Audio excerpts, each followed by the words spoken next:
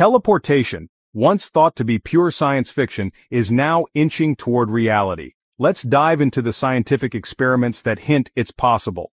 Quantum teleportation, the key concept, doesn't involve moving objects but transferring information.